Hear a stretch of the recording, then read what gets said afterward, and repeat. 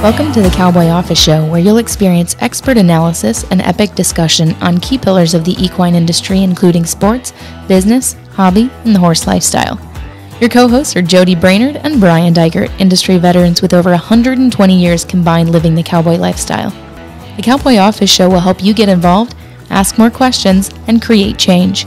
We'll keep riding for you as together we learn from the ride already ridden, learn to listen better to our horse, and make our industry better for all. Each weekly episode will take a ride around the industry in less time than you can load the truck and trailer. Drop your email at cowboyoffice.com to receive weekly updates and never miss an episode. Saddle up as we ride into today's show. Well, welcome to the Cowboy Office. I'm Brian. We have a great episode for you, and we have Chelsea Sutton from the Consultment Agency to moderate for us today as well. Well, hey, and I am Jody, and we are so happy to have everyone here on this episode with us. We're going to be discussing some officiating today, reining officiating to be specific, and what goes into that judge's decision making and maneuver evaluation, standards, degree of difficulty, pattern placement, all of the above. What makes that judge mark the run like he does? And we're going to use the 2022 Futurity data to come up with this show. Well, thank you guys so much for having me. Always an honor to be with you.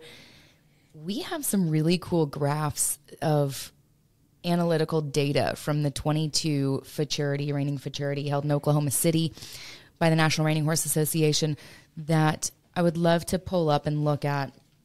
Because specifically today, we're going to have you guys as judges, experts, monitors, horsemen, analyze and help us understand how maneuver spreads happen, particularly across a particular maneuver score. And so let's look at the data first, and then we'll dive in to some analysis. Brian, how about I have you talk us through this first graph? For those of you guys that are tuning in audio format, a reminder that you can log on through YouTube or Spotify to see these visual, but we'll talk you through the numbers while we're here. We will. Yes, this is simple data across the Open Futurity, first go semifinals and finals. And what it shows us, one is the total number of runs, but then we specifically pulled out the number of runs that have maneuver spreads from -half to +half, and then compared that to the maneuver evaluation, the number of runs that have maneuver spreads of 1 point or more. So on this graph, the first go, you have 71 runs of 406 that have maneuver spreads from -half to +half, which is us as an industry saying it's bad and good at the same time. So there's a big problem there. 71 of 107 total runs in the go-round that had maneuver spreads of 1 point or more. Then the next set of numbers is the semifinals. You had 177 runs in the semifinals, 2 sections.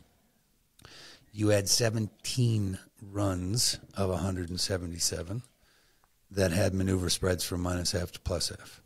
And then you had 23 runs that had maneuver spreads that were 1 point or more. And when we step into the finals, you had 96 total runs, 2 sections. You had 20 runs, 20 of 96 runs that had maneuver spreads from -half to +half. And you had 34 runs of 96 that had a maneuver spread of 1 point or more. And just to create some clarification on these graphs, when we're looking at the bars, the blue bar showing total runs represents just that. The yellow bar represents all maneuver evaluations of maneuver scores that have a differential of more than 1 point. And the red representing those from -half to +half is included in that yellow bar. So, for example, in the first go, there were 107 runs of the total 406 runs, which is about 25%, that had maneuver spreads of 1 point or more. 71 of those 107 had maneuver spreads across the -half to +half spread. That's correct. Yes. And let me take us back just a little bit for any new viewers that haven't listened to Brian and Jody before.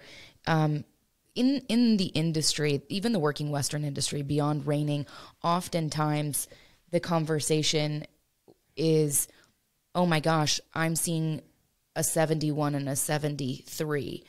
That's crazy. How can you be 2 points different on your total score? What we're actually talking about today is not that total score difference. We are talking about the difference within a particular maneuver. So maneuver 1, the stop and back, had a spread of 1 point or more. The circles had a spread of 1 point or more. For our audience, Jody, I'll throw this question to you. Can you explain why it's important to look at the spread on a maneuver as compared to the total spread at the end of a score? Well, if I'm understanding the question that you're asking, why is it more important to look at the individual maneuver evaluations as opposed to the finish score? Is that what the question was? That's correct. Yep. Okay. Well, I think first of all, I speak at this from a guy who's chaired the committee just like your father has, and who's had the opportunity to judge for a long time, and also somebody that's shown a lot of horses, and obviously when you're competing and your living depends on it, you want the officiating to be as accurate as it possibly can, right? So anyway, anytime that my deal was when I chaired the committee is to oversimplify things. It was to make sure that the right checks go to the right people, right? So in other words, that's whoever's supposed to win the money is supposed to win the money. And when you get those big spreads, like what we were just talking about, that our charts just showed us, which is a wonderful example of it. It has to start with maneuver evaluation before you get to the total. I mean, that's where it comes from. And whenever I see some judge calling a maneuver poor and someone calling it good, or someone calling it, correct, and someone saying it's very good or excellent, those are, we always try to teach that there are two possible spots for a maneuver evaluation if there's not any penalty application included, because sometimes that can have a bearing on it. But yeah, that maneuver evaluation, each individual, that's where it starts. And whenever I see those, someone calling it poor, someone calling it good, I need to know why. I mean, because for me, that's not supposed to happen. So, and the only way that I could ensure that my teaching is doing a better job is to understand why that happened. And like I said, I don't believe it. I don't believe that it should. Just a personal opinion. Well, and yes, and we're all allowed to have those personal opinions. But then, if we look at the sport a little bit bigger, the fact that it is, somewhat significantly happening, aren't there things that we could be doing to minimize that? Because the spread, I agree with you, Jode, on the spread, you make reference to on the proper side of zero, which is correct. So anything that's better than correct or less than correct, that's kind of like okay, and that's where the whole world should be. But then how can we say it's bad and good at the same time? And here we are in 2022 seeing 400 phenomenal 3-year-olds, and we're seeing it's good and bad at the same time. So how do we as a sport and an industry minimize that? Well, and one of the things I want to point out as we dig into how that happens, how we can maybe make it better, is the idea that I love that you guys are doing a talk specifically on maneuver spreads, because as an industry, sometimes we see the total score because that's what's put up on the Jumbotron, or that's what gets announced by us as announcers at the end. And we're like, oh my gosh, 2-point difference. How can that happen? But just as you said a moment ago, Jody, there's sometimes two boxes. You could be correct or good, or you could be good or very good, depending on a judge's individual standard or a judge's evaluation of it. And we'll talk about that here in a second. Well, if you do that across 4 maneuvers and there's 2 points right there, and nobody's wrong. Nobody's had an error there, where I think this talk is so valuable for our industry to have amongst judges and professionals is let's look at spreads at a maneuver level, because that is, when you have a judge saying that's poor and a judge on the same maneuver say that that's good, well, that's a mixed signal. We're saying something to the exhibitor and to the spectator that are contradictory. So having a spread across a maneuver is more important to look at than having a spread at the end of a run, right? Correct. And so, correct. Again, I mentioned this.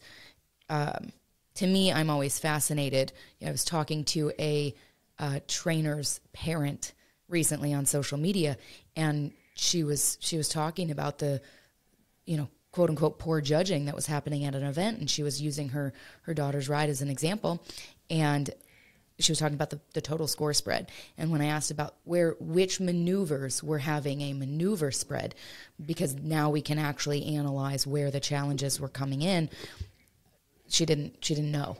Right. I don't even know if she had looked yet. And so to me, as an industry, whether we are exhibitors, whether we are viewers, spectators, etc., looking at what maneuver these spreads are happening on is going to be a really important piece of understanding what's going on. And I know we're going to do another talk in the future on maneuvers that often see these spreads, such as rollbacks and circles, right? So that'll be coming in the future. But just as a baseline, let's talk about, if we're going to talk about spreads across a maneuver, let's talk about the standardization that exists within a maneuver score, right? Because you've got a 0 denoting correct, and then you've got the positive and negative side of that happening. Jody, can you speak to where our industry standard comes from, or where standardization comes from, and sort of the state of it in the industry? Because understanding that first, I think, is imperative to then understanding where the spread happens. Well, yes, and we do. I mean, it's a pretty easy question to answer, because it comes from Judges Committee, and Judges Committee is made up of many professionals throughout the reining horse business. So those are the guys that are deciding, that are on committee, that yes, this is a good maneuver, this is a poor maneuver, and that's what those maneuver evaluation DVDs that committee puts out are for. And, those are used when they teach the judges schools, but they come from the professionals who are judges and guys that are taking an active part of the industry and actually making their living at it. So that's where it starts, and actually those are the guys that are responsible for the judging.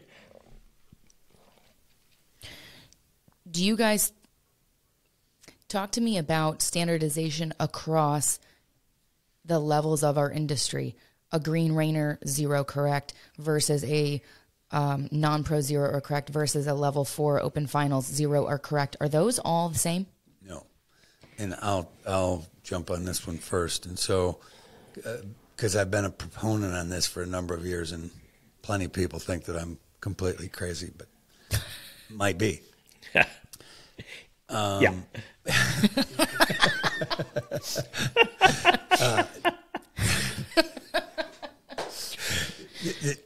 The answer is no, and there's I would tell you that there's always two standards, but with the question that you just asked, that would then, now you're talking about a standard per level of competition. But there's still two standards, one coming from the association. So where's the standard in a non-pro? Where's the standard in a youth reining? Where's the standard in a limited non-pro? Where's the standard in rookie open? And where's the standard in the open? I mean, every one of those depths of competition, levels of competition would have a standard coming from the industry. That Jody's correct, and that's, it comes from the committee.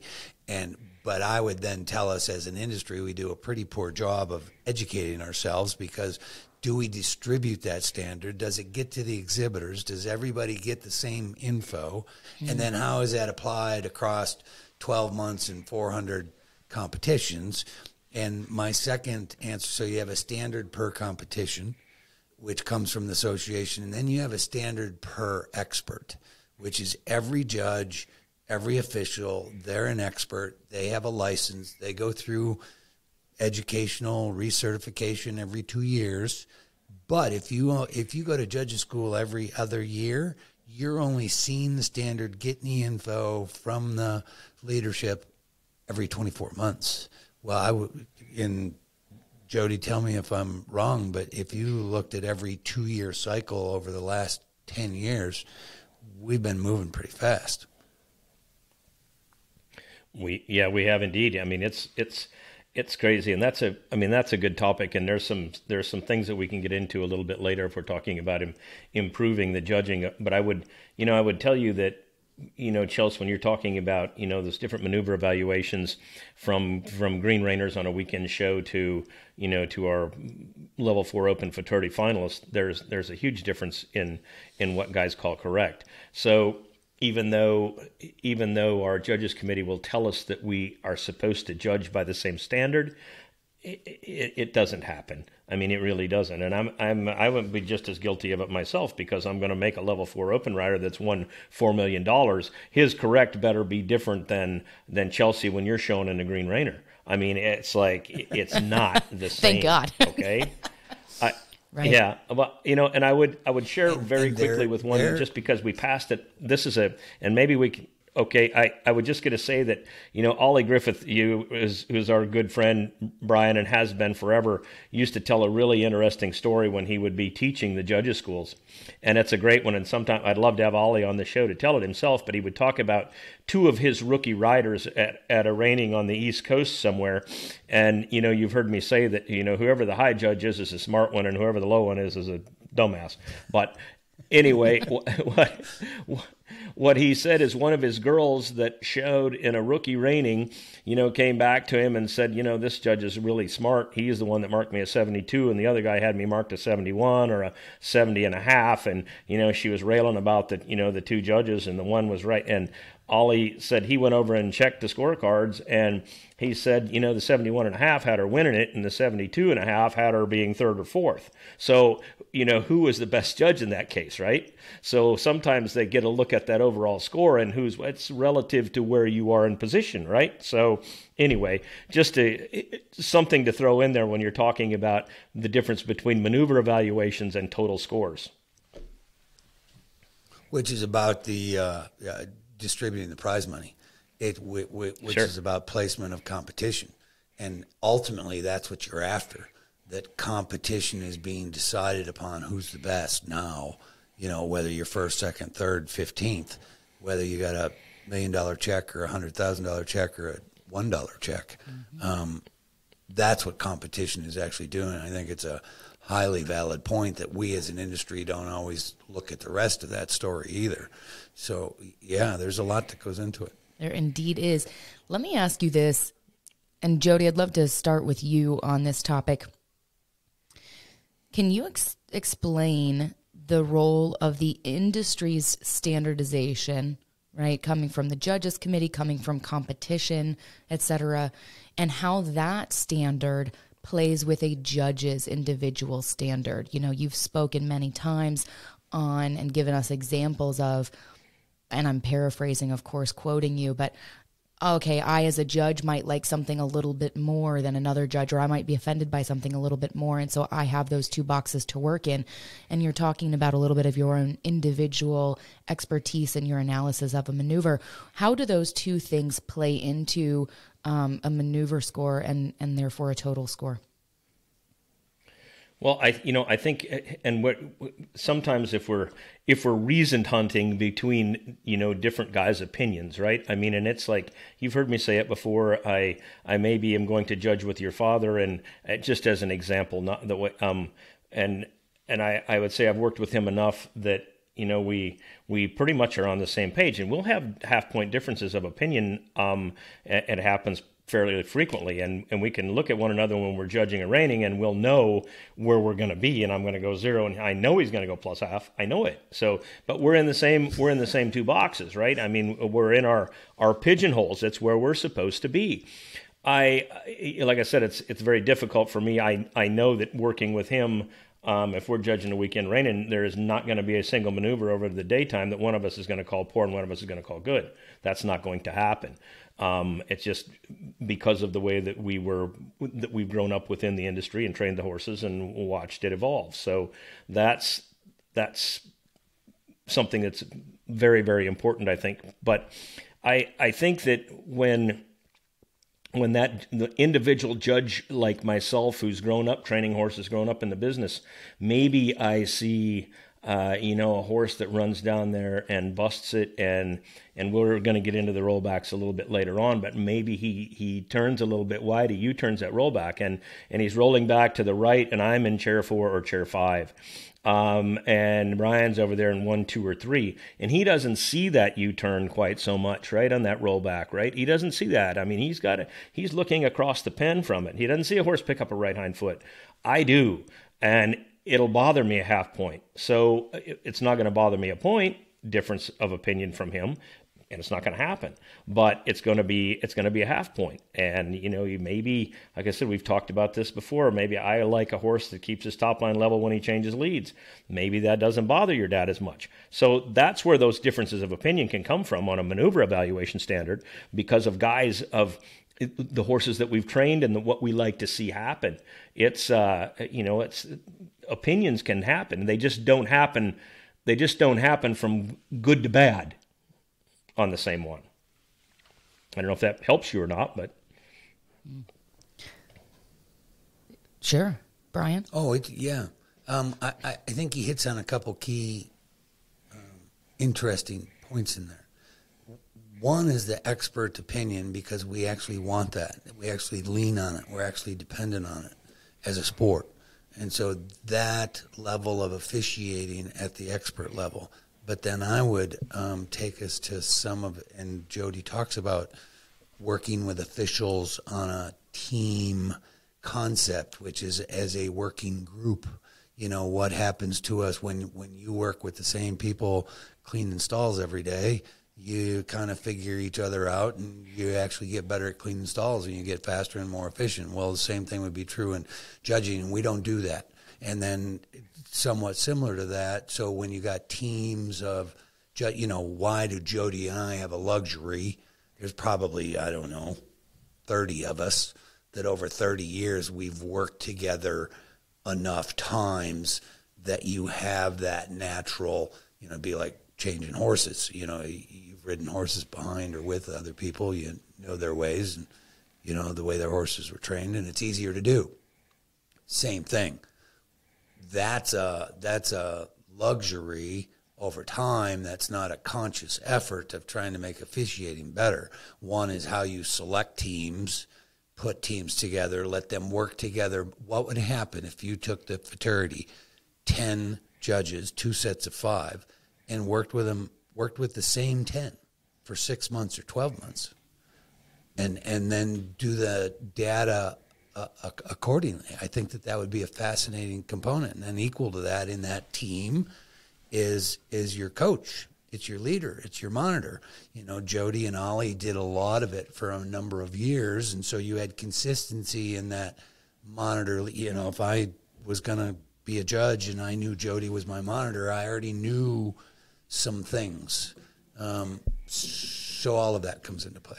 I definitely want to talk about that team concept, because as not a judge, but someone in the production role, production teams are a real thing and real flow. And so I want to come back to that. But let me ask you again the same question I asked Jody in a more pointed manner, because I'm curious about your opinion on this as not only as a judge, but also as someone who's both been a monitor and been monitored.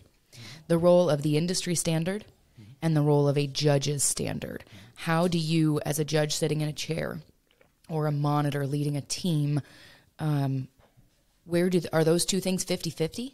The industry standard says this, my opinion says this. How do those two things play when you go to make a decision on? That's an interesting question. I have my own take on it, and it's going to be individual, because then one is, how did I sort through that coming through the industry, and then what did I do with it myself? That's going to be somewhat different than a bigger kind of, how does the industry manage those things? I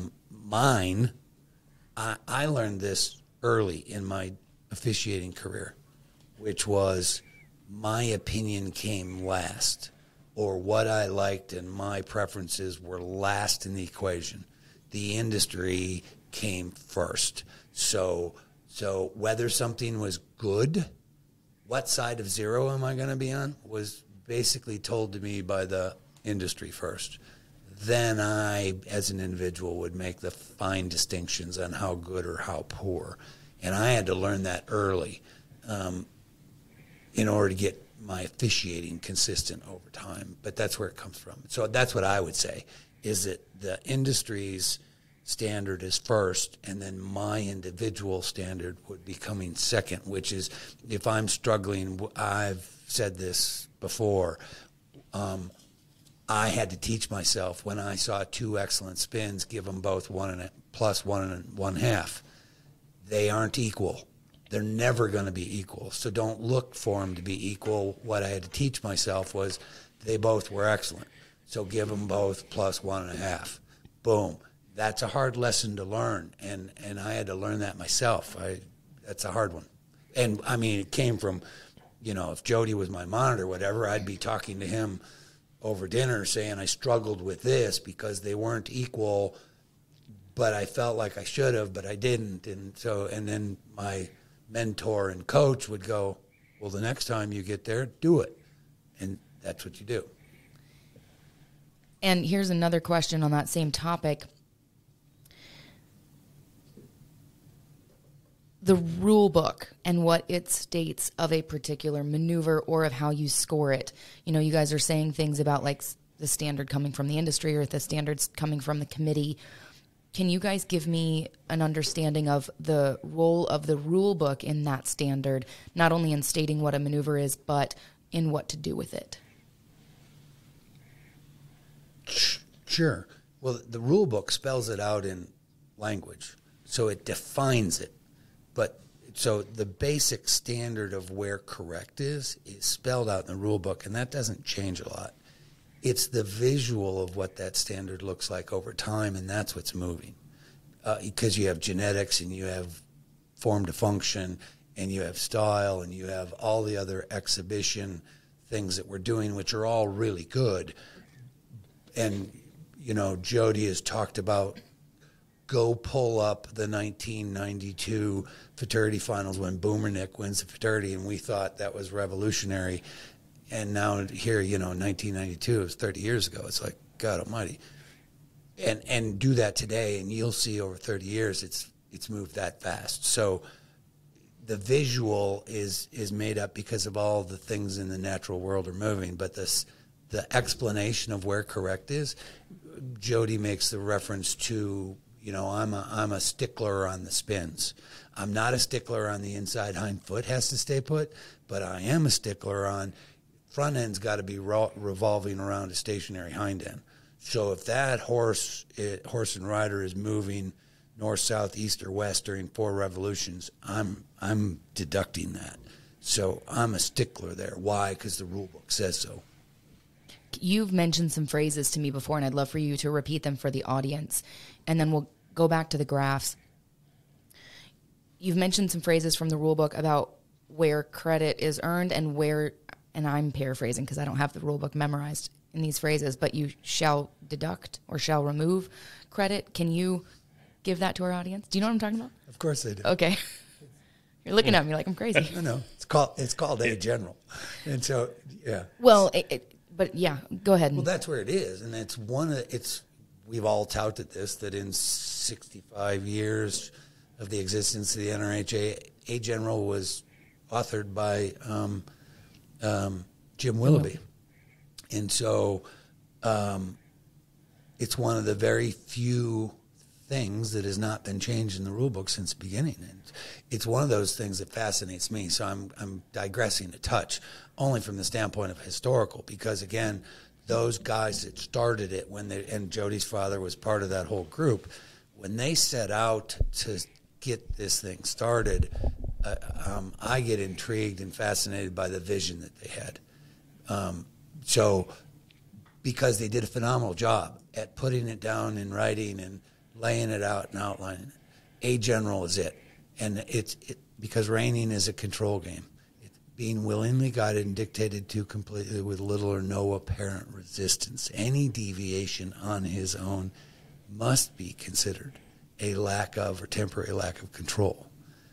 After deducting all faults set here within, then credit shall be given. So the first half of that paragraph is saying what it is and that you must do these things. And if If they happen, you must consider it a temporary lack of control. So if you steer your horse in the right circles and the horse says, wait a minute, that's a temporary lack of control. So you have to deal with that. And that's where we get into these maneuver functions, because the question is, what's the degree?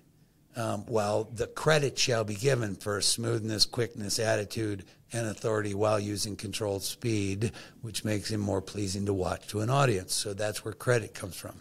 So now comes the rest of it, which is we have half points to work with. So you have to move up and down by half-point increments. Did I? Sorry. Yes, no. Well, I think great. that's all great. Go ahead, Jody. No, I mean, it's good. A general still fits today because it hasn't been changed, because it still fits today, right? I mean, and I would add one more thing, that sometimes there's a huge difference of opinion. I think that, credit is given at the very tail end of that for degree of difficulty and, controlled speed. So sometimes we have big differences of opinion on maneuver evaluation. I mean, Jim Willoughby intended that speed thing to come after control, right? I mean, so finesse, smoothness, then we give credit for degree of difficulty. And sometimes we get our guys in trouble because they see somebody that's bouncing off the walls, but they're running 100 miles an hour, and they move that portion to the beginning of Jim Willoughby's A General instead of at the tail end of Jim Willoughby's A General. So anyway. Controlled speed that's bad is still bad. That's what Jody's talking about. Or speed that's bad is still bad. Right. Right. Mm-hmm. Yeah, mm-hmm. Exactly. When you if go it's not faster controlled, and it's bad, not good. Yeah. That's good. Really bad. I think that's great. And I think I grew up in the industry, and I have much of A General memorized. However, I don't have all of it memorized. And I was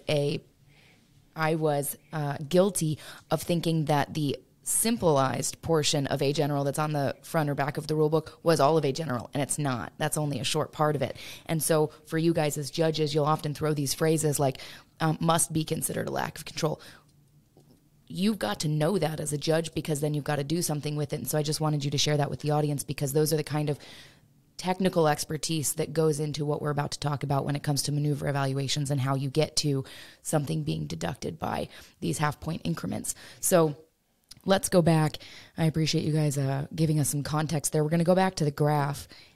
Before you go, I would just want to make one clarity for the audience, because people get stuck in this, because reining is a control game, and a lot of it's steerability, because you have to steer a horse through a reining pattern. I guess you could say you don't have to, because they do a lot of bridleless stuff and blah, blah, blah.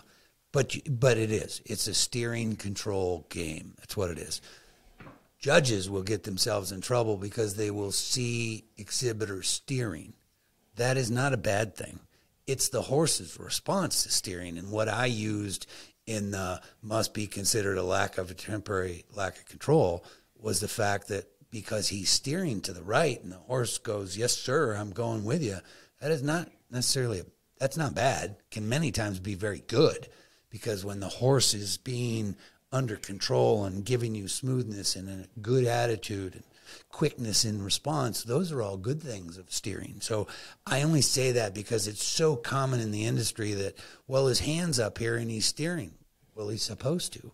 It's not about where the hand is. It's about rider asking horse to do something and horse's response. That's what we're dealing with. That's good. Coming back to these maneuver evaluation spreads, and we'll look at the graph that highlights them as a quantity, and then we'll move to the graph that highlights them as a statistical representation. You guys analyzed the maneuvers that had a 1 point or more spread, and specifically looked at those that spread across minus half to plus half, which is going from, I'm using language to define these, poor to then good. Jody, why is this such a big deal to talk about? Because we're going to spend the rest of the episode basically talking about the maneuver spreads that are across zero. Why is this more important to talk about than other 1 point differentials? Well, and I don't want to beat the horse to death because we've talked about it quite a bit, and I think I've made my opinion on that happening. But it's so important because you can be think about the industry as a whole. If you're a non-professional rider, or if I'm a professional, I'm starting, and I go in and I have two judges, and I have a left set as my left spins, and one judge calls it good and one judge calls it poor. That means my industry standard is right out the window, and that there's a fault there somewhere. And I don't want to digress too much, Brian, like you talked about earlier, but and I think it has to do with the how good these horses have got, because 10 years ago maybe we would have a plus half to minus half spread during the Futurity. I'd sit there and monitor that, and we might have 3 of those over the whole horse show, and it becomes more and more of a common occurrence now. And the only thing that I can say is because the horses have gotten so much better, and some of the judges are still maybe stuck in a spot a while back. Maybe I don't have the answer for that. All I know is that it has to come down to education, because it's not possible to have a room full of people tell me that I did a good job, and the other half tell me no, I did a bad job. That's why it's so important. And when we see these spreads like this, and especially when there's large amounts of money being handed out, it's something that needs to be fixed. Let me ask you a question. Do you think it's time that we take our officials to? Point is, we level up our riders and our horses, all that kind of stuff. And I know we've talked about this at length, but is it time that we had different levels of officials?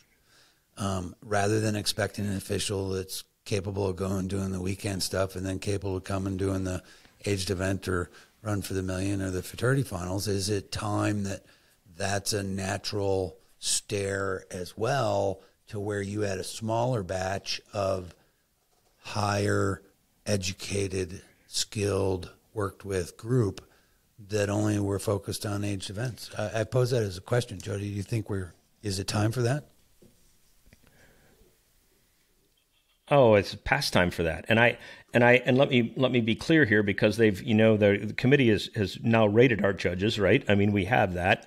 But that's not the spot that it needs to go. We've talked about, I agree with your, with our most experienced judges, guys that have, we've had some guys that have, won a great deal of money and maybe only judged one horse show in their lifetime. So that's a different thing too, right? So, but we had a little brief discussion about this earlier, but we had talked about the team concept, which is so very, very important. And I think that's where that set of judges can work together and for a very, very positive spin on officiating in our industry. And I'd mentioned earlier, and Chelsea, I don't know, I knew we were going to talk about this. I don't want to jump ahead too far, but I'd mentioned that with the National Football League's officiating crews, they work together all the time, and they may have a little difference of opinion. Like I said, there might be a group of officials that's going to judge, or officiate the Chicago Bears game. I said those guys maybe will let those receivers and defensive backs battle a little bit and not call pass interference.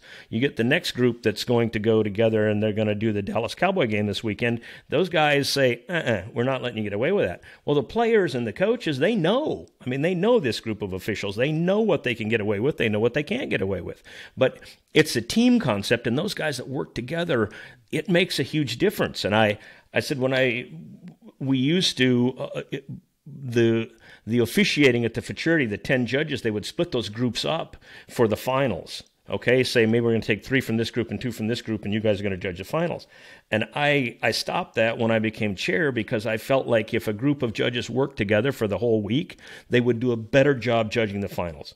They might not only, they have a week of experience, maybe 400 head of horses to work on, whatever, but I still feel like those guys would do a better job than if you split the team and said, here, go give somebody a check for $250,000, and I haven't worked with you all week long. So team concept for me makes a huge difference, and that is where we can improve the quality of our major event judges, and we can also get some guys that are beginning and starter level judges and give them the opportunity to move up. Can you guys talk a little bit about the role of the monitor in that whole thing? Because,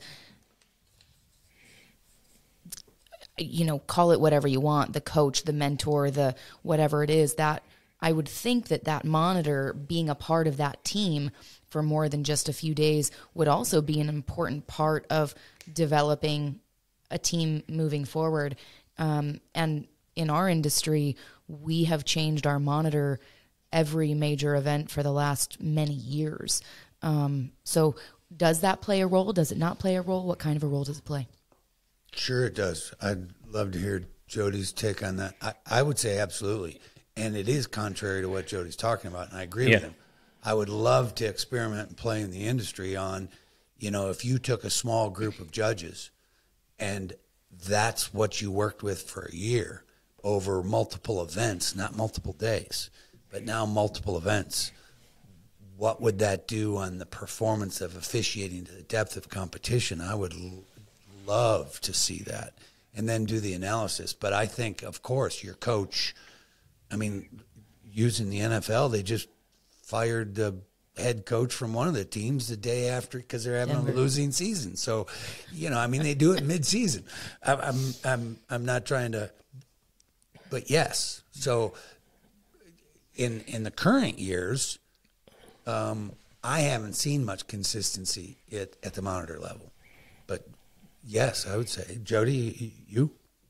Yeah, no, I completely agree. But it could go, you know, I mean, there's certainly more than one person capable of monitoring a major event. I mean, that's the case. But those, you know, that first of all, let me step back a little bit, and we'll talk about that monitor's position, but we'll also talk about judges committee and, you know, and talk about the way that thing is formed. And, you know, like I said, the judges committee is made up by a lot of professionals.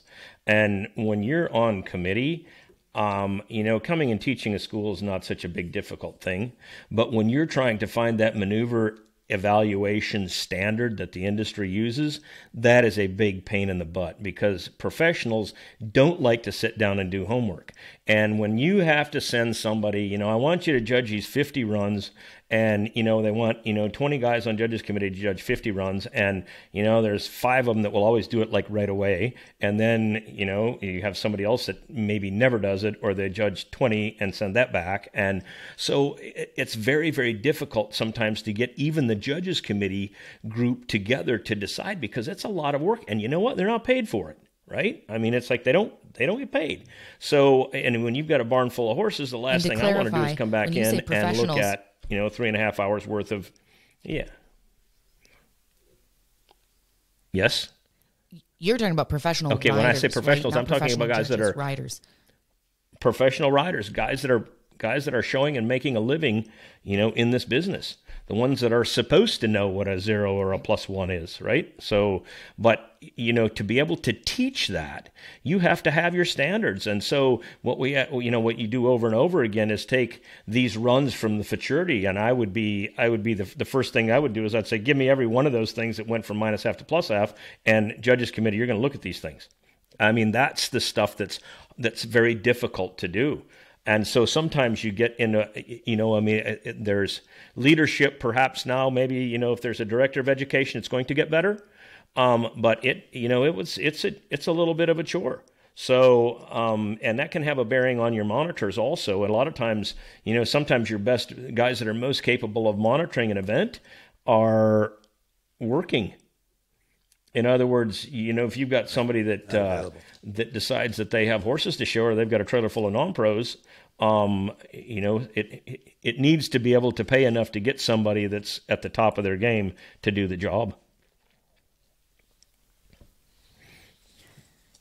Now you're on the business side and the economic show production, the rest of that, but that's going to go into a whole nother topic that we'll get into downstream, which is as a sport and industry, there is a spot separating officiating from the exhibitor. there is a place, and we're not there yet. So he brings up a valid point, and the rest of that comes into the business side of it as well, but also on the career and the expertise.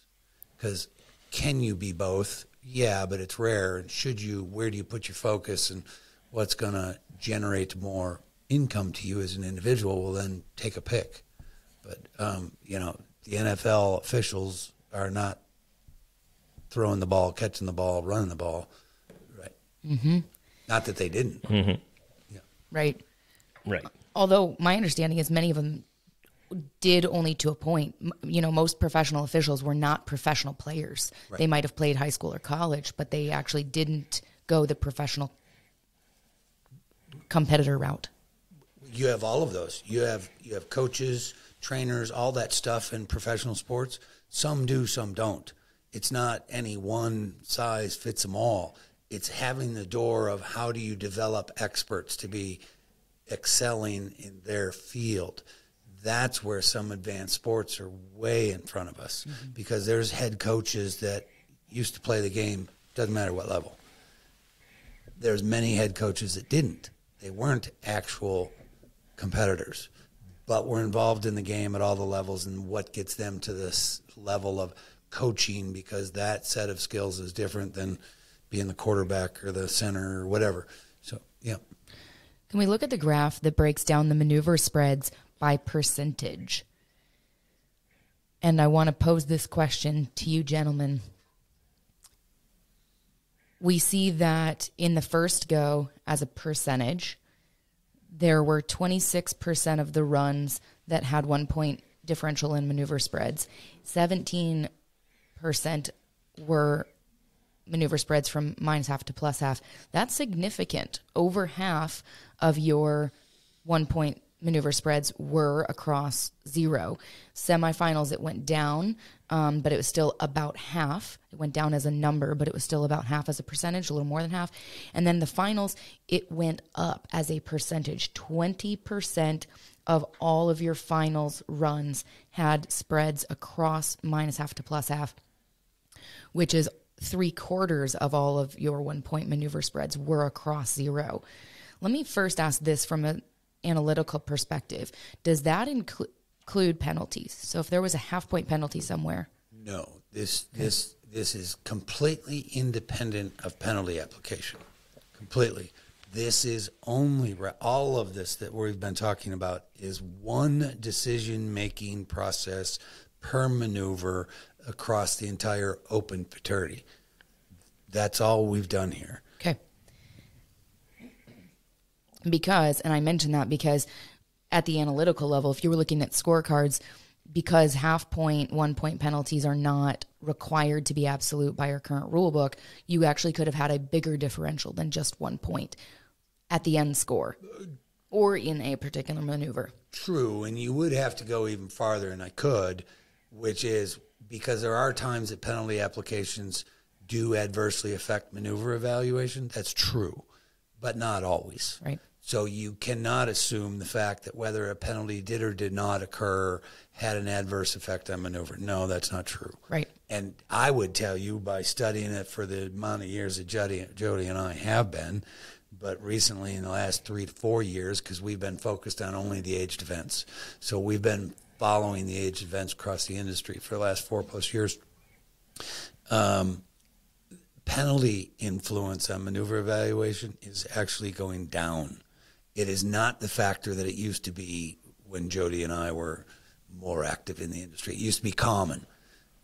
That's part of the evolution of the sport and the advancement of the skills. And so that factor is actually much less than it's ever been, which is cool. When we look at the NRHA Futurity, our section of finals had a higher percentage of maneuver score spreads across -half to +half. We went up in maneuver spreads across 0 as we reached our finals. To me, that's fascinating from a quality of competition perspective, because we're seeing the best of the best, but we actually had our judges make more differential decisions across 0. What might contribute to that happening? Well, I think that there's the contributing factor is that it's the finals, right? And just like anything else, I don't care if you're going to go out there and you're going to sit in that judge's chair to judge that level of finalists. You're excited. I mean, I sure as heck am. If I go out there and sit in a chair and I know that there's going to be a good reining, I'm jacked up for it. I really am. I mean, I can't wait to mark the reining. And just like guys that are showing horses, if you can get around that, if you can get, the guys that do the best handle the pressure the best, right? I mean, it's like that's why they're as good as they are. And I think sometimes that when you get, if there were 4,000 people in there screaming like crazy and you got guys busting in and running as hard as they can, and you're going to have some differences of opinions because you've got somebody that's a little caught up in the moment. I mean, on a maneuver or two maneuvers. And you've got somebody else that's maybe, and grumpy's not the word that I want to use, but somebody that's maybe going to be a little bit more demanding of that guy that's won a great deal of money, and he is going to say, I didn't like that. And, you got somebody that's going to go, oh man, that was, gee, my knee. Everybody's screaming, it's crazy, and it can happen, right? I mean, that's it's the finals, and it can happen. I still don't like to see poor and good on the same maneuver, but when you got people screaming in your ears and different angles, and I mean, it's possible. Well, that's where I think it'd be the cool opportunity is the pursuit to elevate it and continue to get better. And the point is that we can now see those things more clearly. Now we've got to start to put some conscious thought into it. The finals are the finals. And until you've been there as an exhibitor and or in the production schedule and or the officials, because everybody puckers up. It's just in their own format because it is. It's the best of the best. And so everybody puckers up. The fans are the ones that get to just enjoy it. Okay, cool. But you got to put it in a mental perspective because everybody's puckered. And I think that's cool when Jody makes that reference first, because that anxiety, that adrenaline, that all of those things are, yes, everybody's puckered. It's a different form. The how can we make it better? That is what I think the data is telling us. And I've been a big proponent on the depth of competition is continually growing. So it's the demand and the demand from the competition and now our purses. And so our officiating, it's not about the expert. It's about the system and the larger function. How do we manage it? One is tools. Two, Jody and I can sit around and sort out how do you move the barometer in a maneuver evaluation decision. We can sort that out for ourselves. How do you do that with 40, 50, or 400 judges? That's a different story. And that's what this is kind of saying. I think it'd be really cool to take what Jody was alluding to, his thoughts phenomenal on groups of expert judges, keep them together over a longer period of time, over more competitions, and see how that goes, as well as now start to identify, are there some other tools that we could be using? Because, the barometer of a maneuver evaluation decision is supposed to be in 2 boxes. We're seeing it in 3 boxes. So, are there other ways to deal with that? By bringing up the next graph, which breaks out the NRHA finals by section,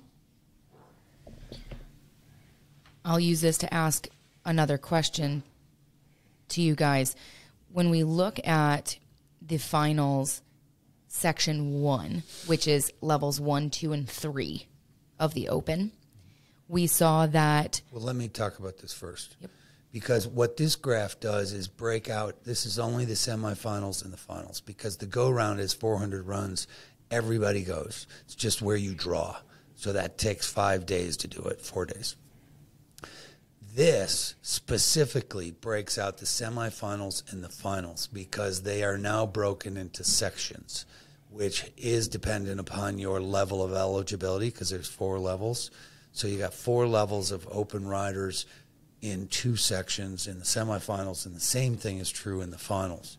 And we've played with this concept because in the finals, if you look at the finals, you had 61 horses go in the first section, which was levels 1 through 3. And then you had the top 35 horses show up for the level 4 because they qualified for it. But you had some scores from level 2 and 3 that could have been carried forward. That's the complexity of that, but they actually go. And if you look at that, that's an interesting dimension when you start to slice it and dice it, which does begin to answer that equation. And I'd love to get Jody's take on this, because the point is, could you have one set of officials do the final section 1, and you'd been working with them for 6 months or a year, and a different set do section 2? And could that then be managed and applied so that the accuracy could deal with the depth of competition? It's a fascinating kind of circumstance. But that's what this graph says. Well, and let me just make sure I understand this correctly, and that it was stated correctly. When you've got exhibitors going in section 1, if they were qualified for the level 4, they would have had to exhibit in section 2. Isn't that correct? That's correct. So what's happening is exhibitors in section 2, those 35 goes that were in the level 4 finals, could have scores that carry through sections 1 through 3, levels 1 through 3, right? If they were eligible, yes. Correct, if they were eligible. None of the scores from levels 1 through 3 would count for the 4. It's actually the other way around. If they went in the 4, they could carry down, right? Yeah, if they were eligible. That's correct. Okay. So that being said, there were 61 horses to go in the section 1 set of the finals, which is levels 1 through 3. And 14 of the 16, there were 16 of those scores that had 1-point differentials. 14 of those were across Minus 0. F plus F. Mm-hmm. And in the second set of the finals, there were 35 horses to go in the level 4, and 6 of 17 goes down. Yes. Correct. More clear, more obvious. Depth of competition's going up. Less variance of crossing 0. Where was the variance? How good it was. That's what it says. We've talked about it before, but I think it's great to bring up on this episode, Jody, and I'll pose this to you.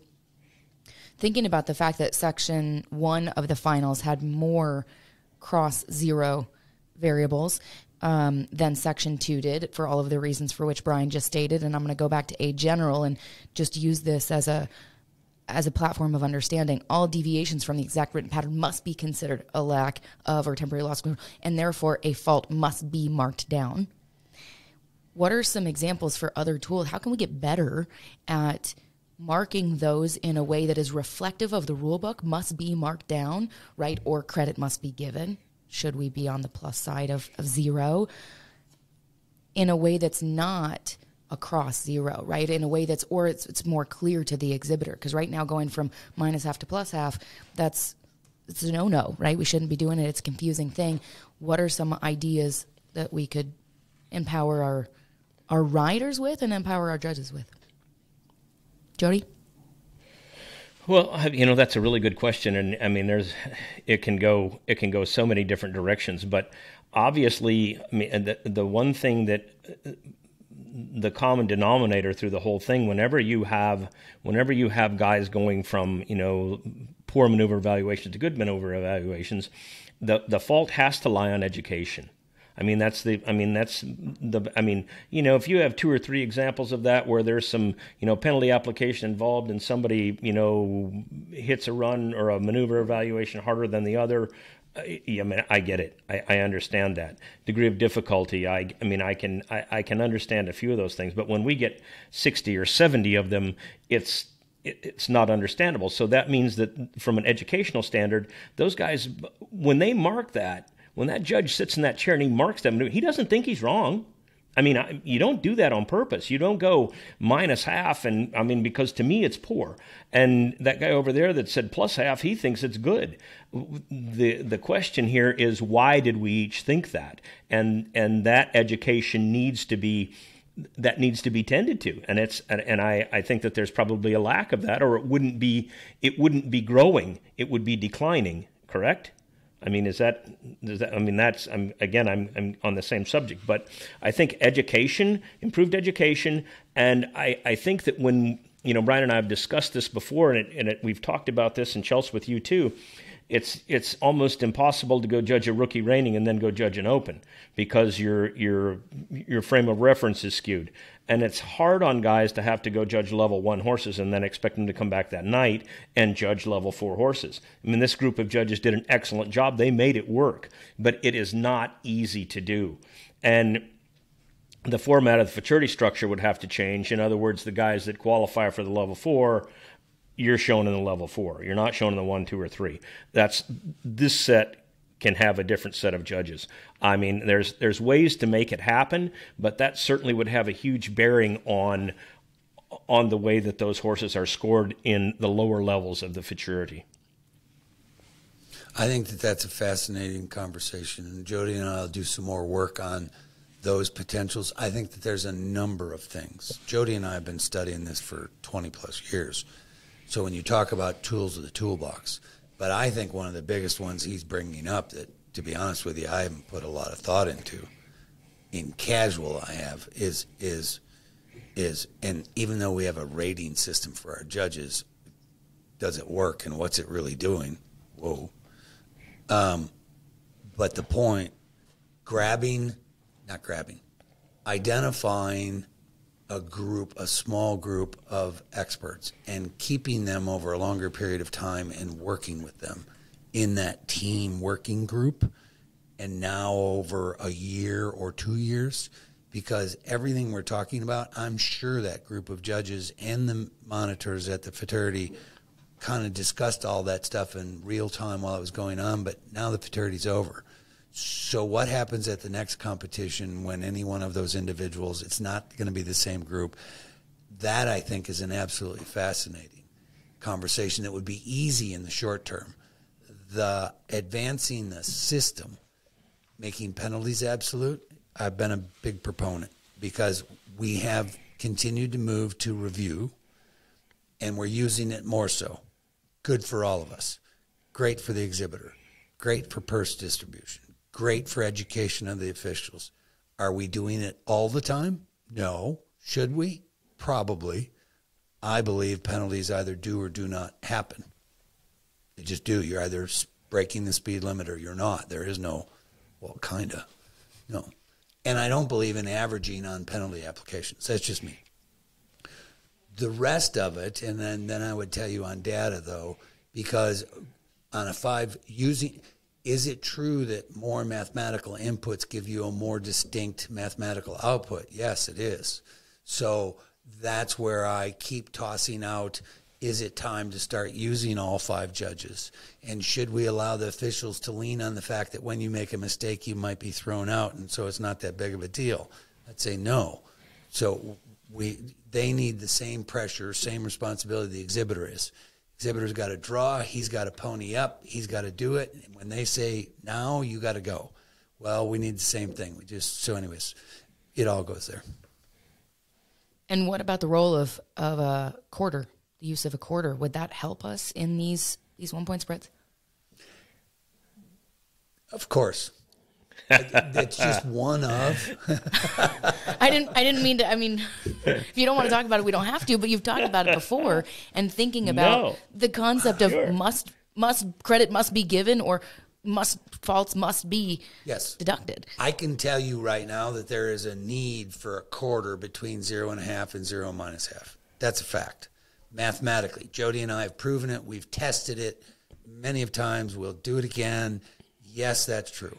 Can you start to split our system up in quarters even more so? And I would tell you we don't have the data on it, but we'll do some of this work, because this futurity, Run for the Million, qualifier in March for Run for the Million, and this Futurity, and even the NRBC told us that the volume of high-quality performers is now at an all-time, it's up there. Great. Which means, is there room for a 3/4 between a half and one? Probably. I just haven't done that, the rest of the math on that. Jody and I haven't. We have, though. I'm looking at this graph. Can you pull up the graph that shows as a percentage, it's a vertical graph, the percentage of maneuver spreads? To me, that was the first thing I thought of when I saw this graph, because when you look at the finals, you have, nope, the vertical one. I'm sorry, horizontal. I'm using the wrong language. Sure. Yep. Look at the finals. The problem Good lies thing with you're not a bridge engineer. Right.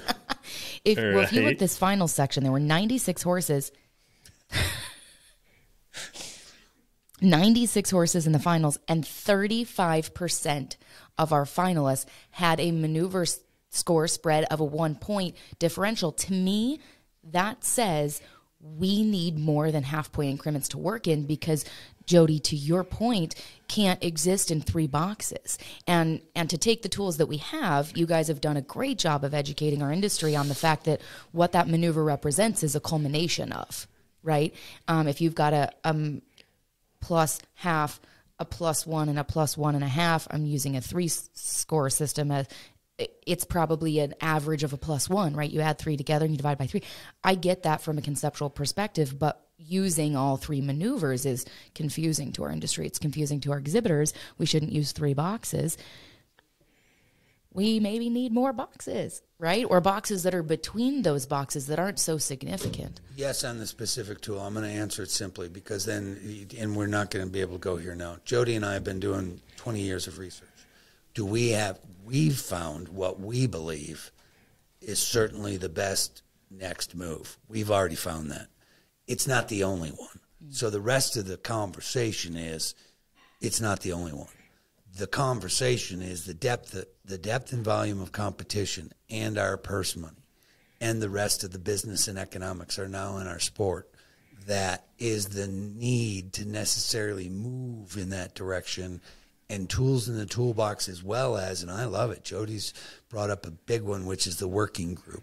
Advancing a level of officials that now are focused on only that, and now you work with that same group and led by a coach that's going to advance everybody, that does nothing but advance the sport, but it's about the competitor and where we started, which is, Jody made reference to handing out, because ours is prize money. So first place and now 30th place in the Futurity is significant, because you're now in, 2- and 6-figure dollars. Mm-hmm. So these are real. The difference between $25 and $50 was real, but it's now you're talking 50,000 and 100,000 and 20,000 and 50,000. Let me pose this last question to you guys on this particular topic. Go ahead, Jody. Go ahead. No. I was just going to say that, when we talk about this, and like I said, Brian and I, we've studied it extensively, and we've had this conversation before on Rainer Stop. You have to look no further than the Run for a Million, the first 2 of them. We had ties, right? I mean, ties to win. And what, a 15-horse field? And we have ties to win. It's like, you can't have ties to win out of 15 horses. I mean, it's like, figure it out.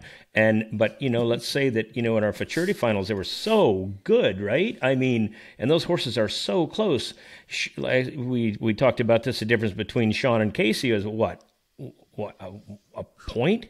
I can't remember what there was. I mean, it's 1 point. It was half a point, one maneuver. Half a point, one maneuver. Right. Exactly. So, and what happens when we have, you have multiple ties, for 3rd through 6th, it's like those horses can and must be separated. Okay? So we're ready. Mm-hmm. We have what we believe. So anyways, because we've tested a number of ways. So, just dropping I would tell you, just dropping the high and the low on a 5-judge system is not enough. It would do something at the aged events, and I'm going to actually pull backwards. I'm going to look at 2022 and do just on the finals of our aged events and just do the math on the 3-judge drop high and low versus if all 5 scores, and I'll do that. But he's correct because we tie too much, and the ties itself say that our system won't make the fine distinctions. Right. Not that I'm forcing myself back on another show, but if you guys want to philosophically talk about dropping the highs and lows, we won't go there today. I just think it's a fascinating topic to talk about when we think about advancing our... It'd be an easy one right now. It's easy. And is it mathematically true that more data endpoints give you a more significant number? Yes, it is. That'd be easy. You could do it for just the Futurity and the Derby if you want. Look at the numbers, yeah. And look at the numbers and see. Sure. Last question for today's topic, because I want to get your perspective and give some insight to our exhibitors, our horsemen and women of the industry. And I don't know the perfect way to phrase this question, so I will let you guys sort of digress on this topic however you so see fit. But degree of difficulty obviously continues to go up, and of course it goes up across our set of finals as well. Where credit comes from, where removing credit comes from, we've talked about that from the rulebook perspective of things, but we obviously are seeing from a statistical perspective, our judges have a hard time of picking 2 boxes, right? That's what we've talked about today. From an exhibitor's perspective, what would you guys like to empower them with from an educational perspective on understanding the role of degree of difficulty and how it plays out on the scorecard and what they can be doing to do that? Because not only are we seeing the statistics, right, and we've got these big sets of differentials, but we also, I believe, are in a time in our industry where style is more diverse than ever. And the way for exhibitors to show something to us is quite diverse, and thinking about where a standard is and the fact that maybe we're not all clear on what the standard is as an exhibitor. What would you tell our exhibitors if you had them all listening to this episode? I'm gonna jump in real fast because you said something significant. I would actually say the contrary to it. We do not see a diverse style. Jody and I used to see a diverse style in our time, because whether you were from the upper Midwest or the East Coast or the West Coast or Texas, Oklahoma, or wherever, you could tell where somebody was from by the style at which they trained and showed their horses. You are not seeing that diversity today. They are all trying to diversely put themselves in the same style. Okay. That's Fair. what I would tell you, which is the flat top lines, low heads, that whole kind of thing. We've been in this fashion statement for a while. That's where the style's sane that everybody's trying to be in. But we aren't seeing a vast diversity in style of exhibition. We used to, but we don't. That's fair. That's fair. And I didn't live back in your early times, so I only have what I have now. And so for me, I do see style differentials, but you're right, because when you watch those runs from 10, 15, 20 years ago, they are quite different. I am thinking, though, about, as an exhibitor, and we talked about this a little bit on the Futurity episode a few weeks ago. I asked about, as an exhibitor, right, and seeing these score differentials, what do you do with that? Well, we understand that when they see their scores, they can think about a culmination of those scores. But when we think about what they should be doing in exhibition, right, earning credit, not earning credit, degree of difficulty, and across those maneuver spreads, anything that you guys would tell our horsemen and horsewomen as they try and go compete at the highest level for now 6-figure purses? Well, it's the style, and you had asked the question when we did the Futurity analysis, so for the audience that may look at that, which was about the responsibility of the competitor and how they display their skill, which this is a control game, versus the officials and their responsibility of evaluating how good the skill is. And I played a little bit of a cop-out on that one because I didn't approach it. Well, I should have. That's just me. And the point is that exhibitors have a wide range of responsibility and choices by which they choose to, 1, train, and 2, exhibit the control game of reining. The judges have a standard by the association that moves over time, and they're supposed to be evaluating quality against that standard, against the style exhibited. That's the real answer to that whole piece. And that's always moving, and Jody talks about it all the time, because quality of breeding, genetics, quality of livestock, skill, length of time these guys have to, I mean, we used to think that, April and May, 3-year-olds we had lots of time. Those days are gone. So, they know that in their 2-year-old year. So it's, yeah. Jode? Yeah, I mean, I can't add any more to that. Chelsea, if I still had a barn full of non-pros that were, was hauling to major events, and, I don't want this show to come across as me being down on NRHA judges. It's the greatest system in the world. These guys do a phenomenal job. The Futurity got the heck judged out of it, even with the maneuver evaluation differences that we saw. It still was a hell of a judged horse show. So it's not. This is not. This show is about, for me, it's about making what's good even better. It's not about coming down on a system that's not the way we want it to. It works. It really does work. It can be made better. So I would, the first thing, it's just like a trainer instead of a judge. I'm going to go, first of all, you got to show your horse. It's like a golfer, he's got to beat the course. He's not beating the guy that he's playing against unless it's match play. But I mean, he's trying to beat the golf course. You guys are going to go out there, show the judge your horse, stay out of the penalty box. Don't go fast unless you can handle going slow. And that's how I'm going to say that's how I want my people to go show. And those judges are going to be able to handle that also. I mean, we've got some unbelievably good judges that can separate horses. We just want to make what's good even better than it is. And I think that there's a lot of room for that to happen. So I don't know if that helps you or not, but anyway. Certainly does. I think as we talk on our next episode, because we'll speak about rollbacks and circles, which are some of the most difficult maneuvers. And why? And why? Yeah, and Jody's right. I mean, we're not trying to be bashing it. We're actually very proud of being part of that. And I mean, him and I were in the first class of the system that we now know that the whole horse world has adapted some part of it. So, I mean, we're extremely proud. And it's actually about thinking about how we can all help make it better. All we're identifying is some of that struggling. If I was having a hard time with a horse, I'd be calling Jody first saying, I need help. So it's the same thing. Right. Yeah. Well, thank you guys so much for allowing me to be a part of this conversation. It is always a joy. Yep. Thanks, Jody. We'll see you soon. Yeah, thank you guys. Chelsea, you're awesome as usual. Brian, you too. I so appreciate it. And thanks everybody for watching. Yep. Till next time. Yep.